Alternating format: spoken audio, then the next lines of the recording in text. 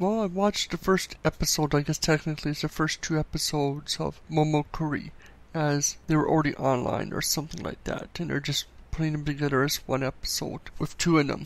And right now, I sort of like it. It's interesting, and I'm going to continue to watch it, and I'm really curious where this is going to go. I'm also a little unsure of it. It's essentially a stalker story. The main character is a girl who likes a boy, and he seems to like her too, but she follows him everywhere.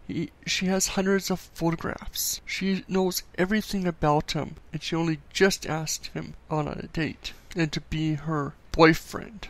And she's kind of creepy in ways. She follows him, watches him through windows, knows things about him, and knows events that happened. And he's sort of oblivious to this, so he catches some things, but seems to not completely pay attention to them. So I'm curious where this is going to end up going. Characters are interesting. You've got the main character, the stalker, her friend who finds this all kind of creepy and weird, and is trying to get her to not do these things. The boy she likes, and his friends.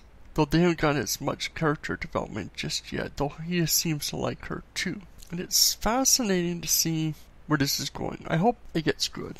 I have definitely going to be watching this one and giving more reviews of the episodes, but I'm not completely sure where this is going. So let me know your thoughts. Rate, comment, subscribe. Tell me if you have any recommendations that I may have missed or any anime that I should watch too.